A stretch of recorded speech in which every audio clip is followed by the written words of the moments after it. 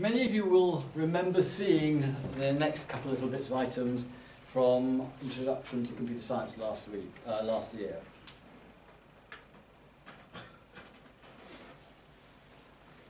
The most important thing as you do research, because this module is going to become or be a research-based module. You may remember, I don't teach answers, I just teach you questions, so that you can find good answers in a particular context.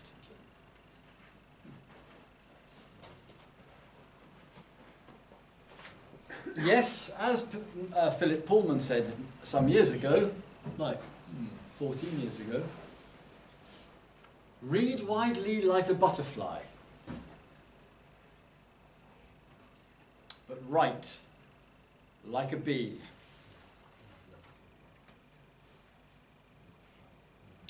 You do not want to write like a butterfly.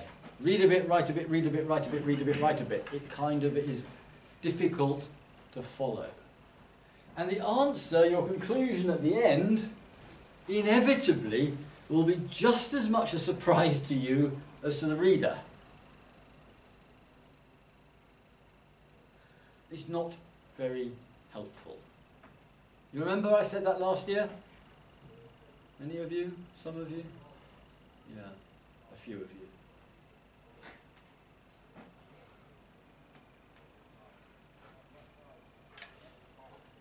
Yeah. Drunken spiders walk or butterfly dotting around. Not very useful. What you've got to do as you do that reading is to build your notes. Make your notes, build your working bibliography of every last thing that is relevant that you see. And as you're doing that, you're pouring knowledge into your head. So that as you start thinking about it in the bath or in the shower or wherever else or on the bus, you start thinking about what's the structure of that. And you can start building a bit of structure, and before you know it, you've got the answer. Remember, how many of you know of or have read the Harry Potter series, all 7 books? Were you aware that J.K. Rowling, before she wrote the first word of the first book, had essentially planned out all 7 of the books in the major topic areas? She knew what was going to happen through each book and at the end. And then she started putting pen to paper and so on. I don't want you to start writing your assignment, your article, on the very first day. I want you to spend a lot of time researching and thinking about things, and the sessions in here will be, I will talk to you a little bit about some context and some big questions, and then there'll be probably typically 3 big questions each week. And so a lot of the time you're going to be researching to find the traditional 5 good sources that help you to answer each of the big questions. So you'll get about 15 minutes to do your research and perhaps make some notes. Build your working bibliography. And then have a few minutes to discuss with those around you what your sources are, share sources, share ideas. And then we'll have a little bit of time where you feed back and share across all of you all of the ideas that have come out of that research. And then we'll move on to the next big question, and so on through the 2 hours here. And then when we go to Group A and Group B for the workshop tutorial session, that's when you'll be doing some more guided work that relates more and more to researching for your assignment and applying those new ideas that come from this session into what you're going to be writing and building the structure here. The chapter heading is header 1, the section heading is header 2, the subsection levels header 3. and build that structure, or maybe you use a mind map. I really don't mind how you work. Whatever works for you, whether you do it in Word with the headings and subheadings, or whether you use it in PowerPoint or on paper. Maybe a mind map on paper or a mind map electronically. Whatever works. But I want you to be building that structure so that each week Winnie and I can talk to you and you can tell us how you're moving on and solving different parts of that sequence I showed you in the contextual areas of the module. And then at some point, when you've got lots of information in your head, lots of ideas, lots of structure, you can start actually putting finger to keyboard and build that article that you're going to write. But I want, as I've said before, that linear narrative, that linear story that shows what you're trying to communicate to me about the problem, the context, the justified frameworks and so on that you're using, and then why it's going to be better. I want a nice, clear story that communicates to me and anybody else your ideas. Some of you are going to find these articles invaluable as discussion items with your interviews for your placement. Because you're going to be doing stuff here that is going to be relevant to almost all of the interviews you're going to have. Get feedback every year about the value of each of these assignments in this year and next year in terms of discussion topics that show off your ability to communicate, to think clearly, to analyze and synthesize, bring ideas together. And what I'm looking for in this are ideas that have never been published before, where you're bringing ideas from over there and there which no one has linked together. New perspectives on developing IT services. That's what the challenge is today for this semester.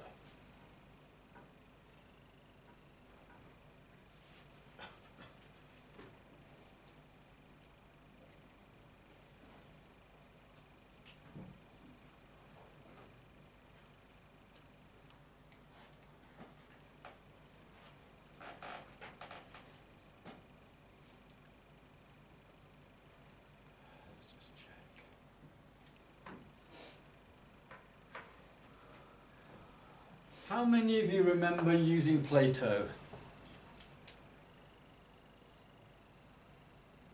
In ICS last year?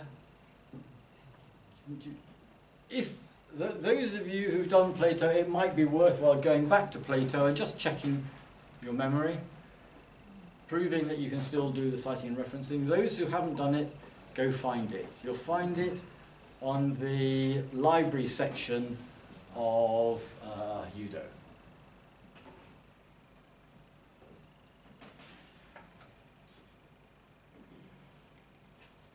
Because, as you'll see when you look at the assignment spec, like last year with ICS, citing and referencing perfectly is worth 2024, 8% of your grade, 8 marks towards your grade.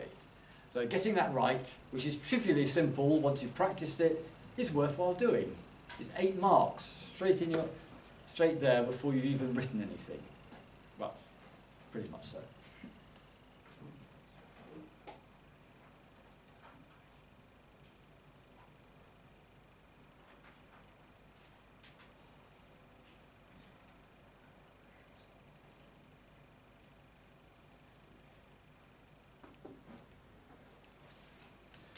I'm not going to go through all 31 pages of this. You can pick it up and look at some of this stuff yourselves as well. I'm going to look at the first two. In many ways, it's going to be kind of a restatement of what you learned last year, but upping the level for you, because it is 2 years a year later, and life is more complicated for you this year. Higher standard. You remember what we said about quoting is basically direct copying of what people have written. Now you may remember last year I said that in the field of business and IT and computing, in the academic publications, there are almost no pieces of work that are published by academics which is actually of good enough quality and precisely enough written that it is worth bothering to quote it. The only really good sources that are worth quoting directly, word for word, is in law, where you're quoting part of an article of law for legal analysis, perhaps a judge's comments, which are very, very carefully considered and written, or in comparative literature where you're comparing one verse in this poem with another verse in another poem or whatever, and it's useful to have those two verses quoted actually in the text so that it's easy to compare. Broadly speaking, in the fields of business and computer science and IT and so on, we do not choose our words that carefully that it is worth the effort of copying and pasting them. Because in any case, once you have got a quotation there, nicely in brackets or quote marks or indented as a paragraph with its citation, and let's say 50 or 100 words, you then have to write something about why that is relevant, what it's there for, what it means to your argument.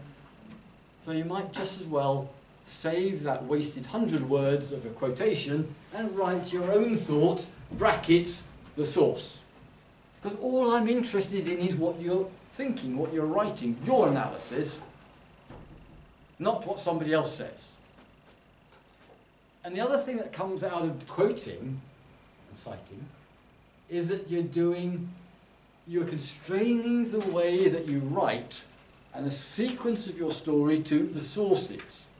And it's just as bad to say blogs, bracket 2013, suggests that, and then Smith 2014 disproves that. Because the he says, she says form of citing again constrains your ability to tell your story in your words. Because remember that all of the assignments, all of the times that you write, the times that I and Winnie write, we are actually providing a window on our brain, a window on our thinking to the person who's listening or reading our assignment. I and Winnie will be using your written articles to find out how you research, how you connect ideas together to come up with something really powerful, persuasive, and interesting.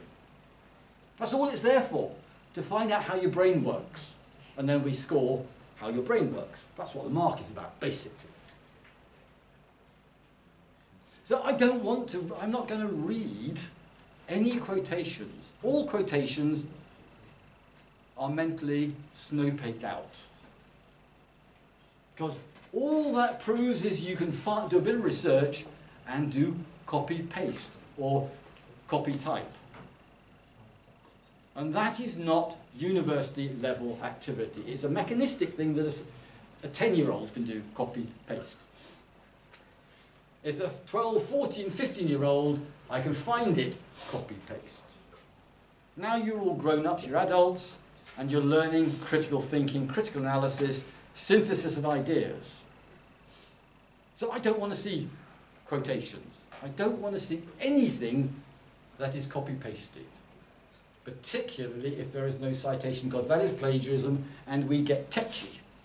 And you will then, once you've been caught, will then have an interesting and rather difficult discussion with the head of the School of Electronics, Computing and Maths.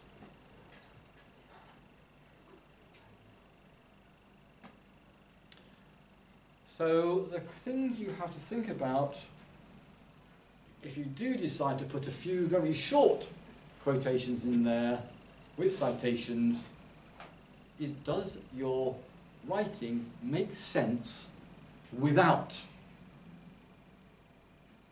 that quotation? Because I'm not going to read it. Because it's not a window in your mind. It's just, you can copy-paste accurately.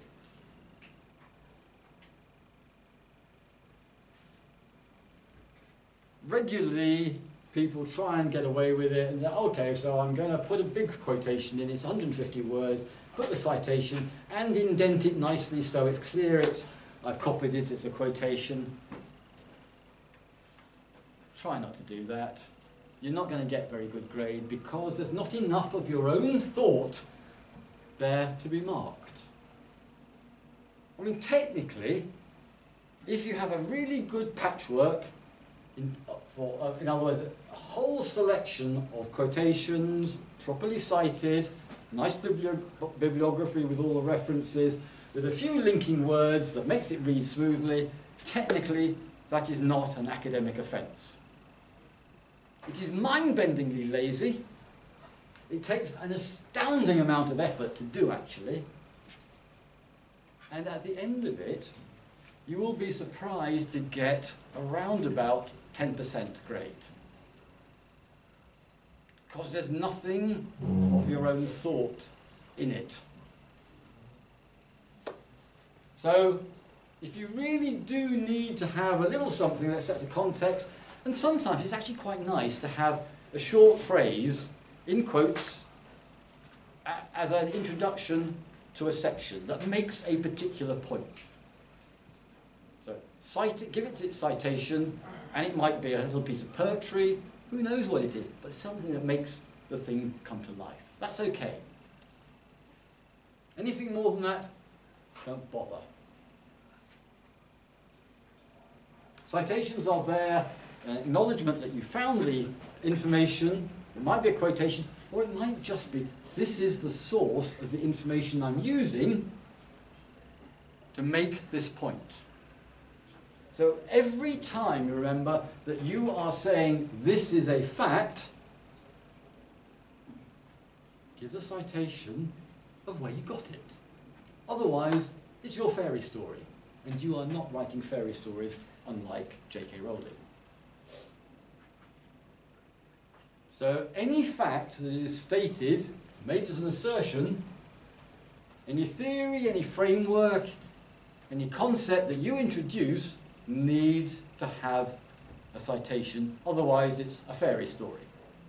And as I say, you are not writing fairy stories. You are writing evidence-based critical analyses of situations. So that you then ask me, Richard, how many references do I need in my article? And the answer is, I'm not going to tell you. The question I will pose back to you, however, is, in English, a paragraph consists of, in our terms, a set of some ideas, concepts, facts, figures, whatever, which you are comparing and contrasting. So that kind of gives you a perspective that each paragraph should have at least 2 separate citations, 2 different ideas that you can then compare and contrast. That's the barest minimum, is a couple of citations per paragraph. Now, if you're doing high-grade critical evaluation, then you're doing compare and contrast from more than 2 sources, more than 2 concepts, more than 2 perspectives. That kind of suggests you need more than 2 citations per paragraph. It's not saying that you need to have more than 2 or 3 unique ones per paragraph over the various paragraphs. You might want to reuse some of your citations from there back down here. So you may not end up with n paragraphs times 3 or more references. Some of those references can be reused. And the purpose of the citation is twofold. One, to say this is who or where I got the ideas from, and just as importantly, it helps the interested reader find that source if they want to develop their own research.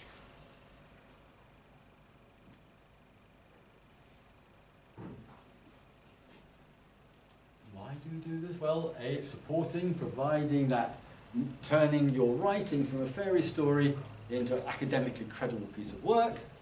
Gives credit to your sources, because otherwise, if you're using other people's ideas without giving credit to it, you are stealing their ideas. And none of us like to have our iPods and iPhones and smartphones and all our technology that we have, our personal technology, stolen off us. We don't like our wallets being stolen, we don't like our IDs being stolen, and so on. Taking people's published ideas and using them without credit is stealing their ideas. Demonstrates that you're capable of academic level research. At second year level, occasionally you're going to find a pointer, a reference to a source you can't easily get hold of.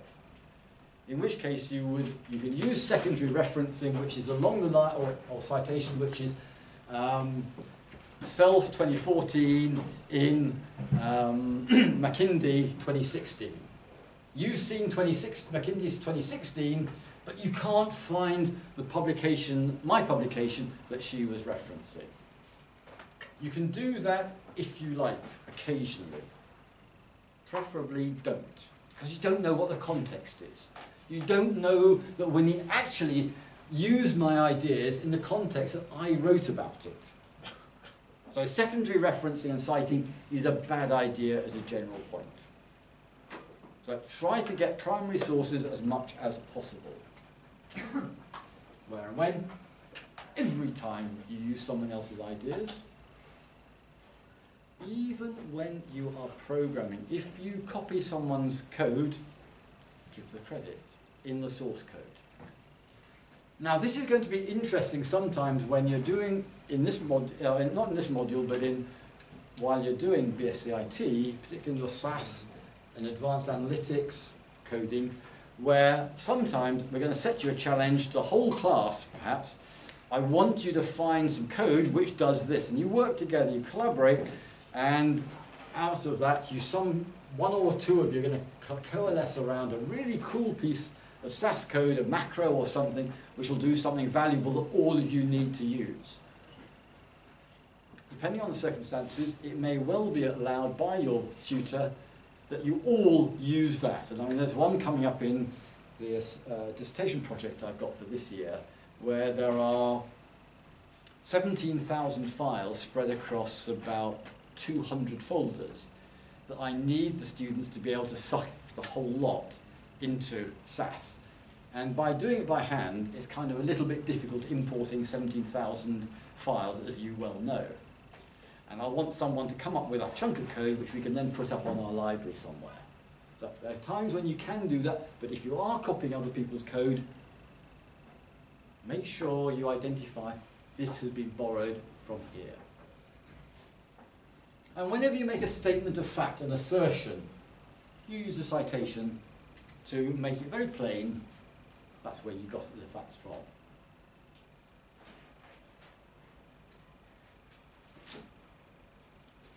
Last year I talked a bit about so what, didn't I? I seem to remember mentioning so what to you. Just a reminder, as you develop that structure, that linear structure, the golden line from the start to the conclusion, all the time, keep asking yourself, challenging yourself, so what?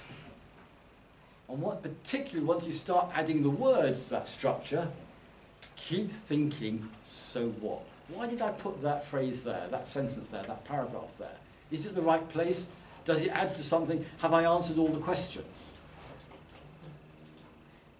Think, so what? All the time. And if you're working together, politely, but use so what.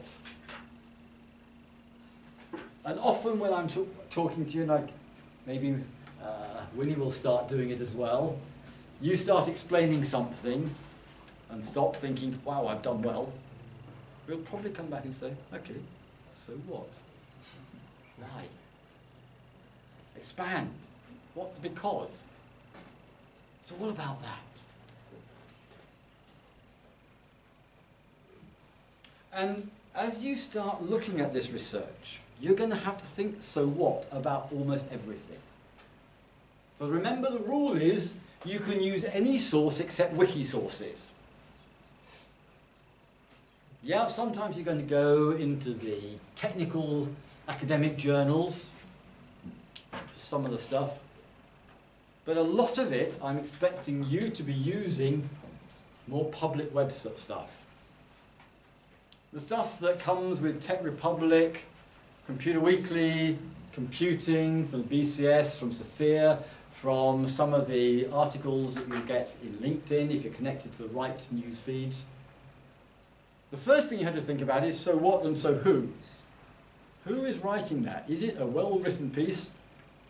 Have a look at their LinkedIn profile, see who they are, what their job role is, what they're doing. Have a look at some of their other postings to see whether they make a credible, sensible story. Does it look as though it's authoritative? Can I rely on it? And that's really what critical appraisal of your sources is all about.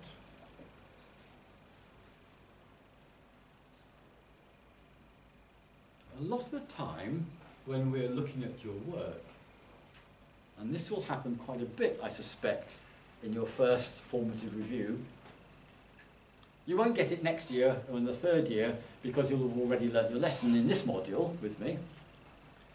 But probably that week, that 11th week, we're going to be going through and I'll say, so what? And highlight a passage. Because actually, rather than answering something, you've inadvertently, because you hadn't thought so what, you've actually left a question hanging. That I or Winnie, with our experience, our background, can see, yeah, it goes a little way, but you suddenly left a great big hole for everybody to fall into. More particularly you. And so we'll be challenging you to actually find the answers to that. And don't, even if you found it, don't leave it to 3 pages later. There is nothing more irritating to me and Winnie to say, have written, if we were doing it in the old days, in red, so what? Where's the answer? You've forgotten about this. And then 2 pages later, here's the answer. And we have to go, now I've got to go back and find that red ink and cross it all out. That's seriously tedious, it's seriously irritating, and it destroys the credibility of your writing. You've lost authority. And what you're trying to do this year is to develop your personal authority so that when you're out with your companies next year, they will trust you and they will rely on you. So what becomes hugely valuable. Let's go through this last little section and then we'll break for a while. Because we're getting a bit tired. We need to have a little sort of wander around. Those of you who are coming back can come back after a cup of coffee or something at 6 downstairs, upstairs. And we'll just finish. I just want to finish this last little bit. Here was a bit of journalese I came across about 6-7 years ago. In the early days of developing internet broadband. Global broadband subscriptions have increased by 75%. That was actually in, I forget which computer journal it was. Horrifying. Why? What questions, and this is over to you now, what questions do we actually need to ask ourselves, or the article writer, the journalist, about that, to make some sense out of it? Where? Where? How? How? Why? Yeah, just stop playing with those words. Yeah, but, okay, where? Why are you asking a question of where? Well, you can imagine like that would be driven by somewhere like China rather than a remote island somewhere again, you know. Yeah. What was the next one? When? No. No? How? How? Yeah? What sort of reason, why would we ask the question how about this one? It could be a specific technology that's come about.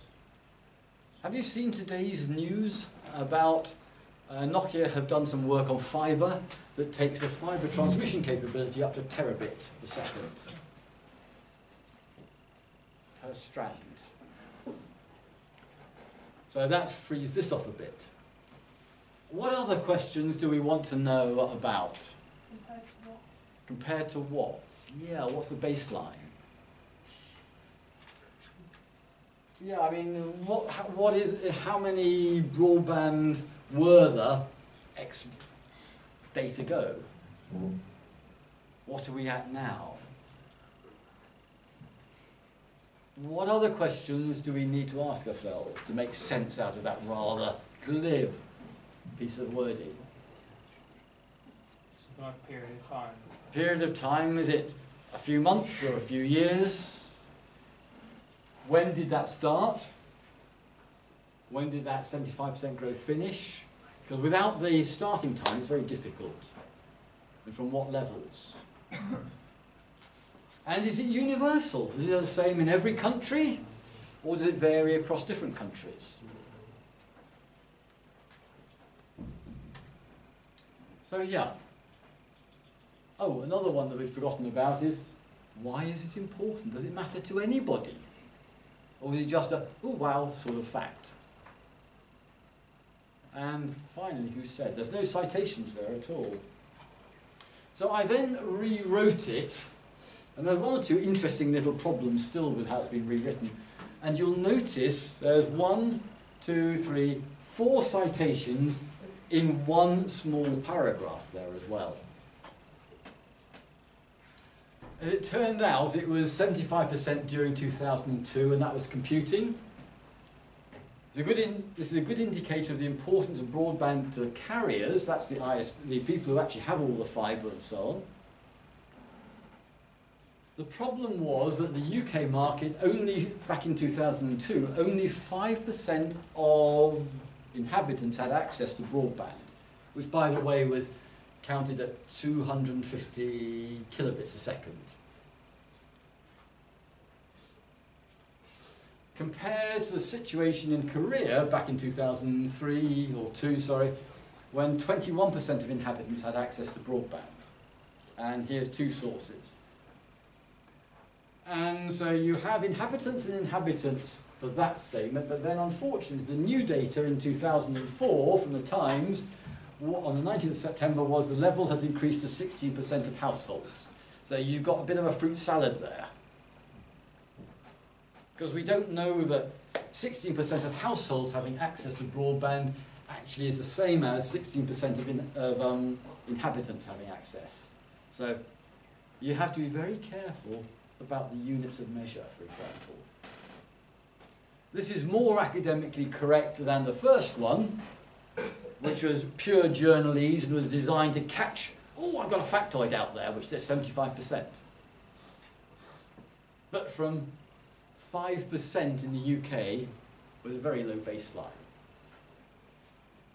So that's kind of helping you to think about why we do citations, how we build an academically credible analysis, and how you get away from fairy tales and journalese. You are not journalists, you are academic researchers.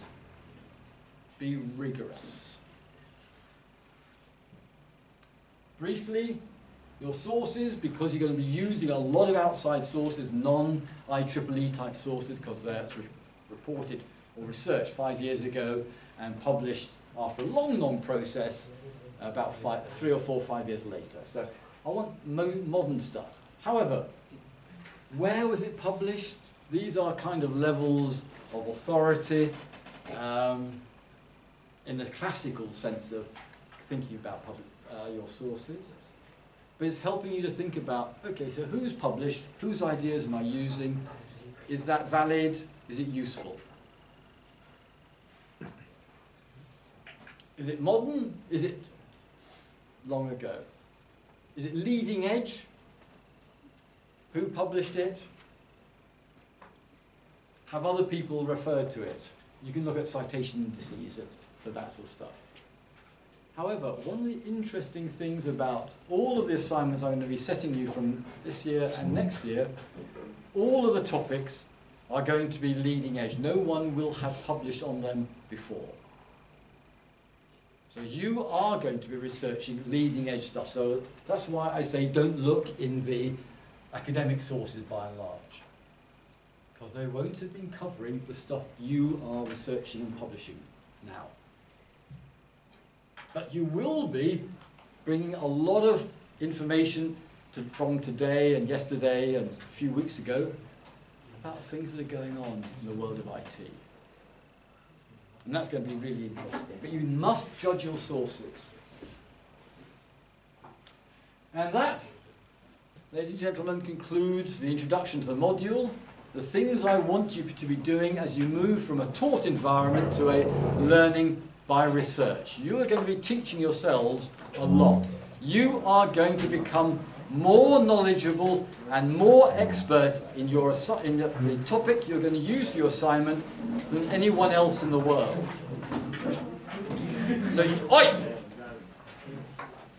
So you are going to become experts in the field, and people will hopefully look at and read your articles. One last thing, I'll stop this.